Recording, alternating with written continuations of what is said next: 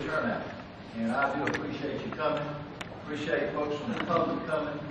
I think this could be the start of something really good, where we create a dialogue and brainstorm and look for opportunities that we can find where we can collaborate and form partnerships throughout this process. So we appreciate the fact that you're here tonight, and I anticipate the meeting. It's not going to be a real lengthy meeting, but it's going to be a meeting that's going to be quickly moving.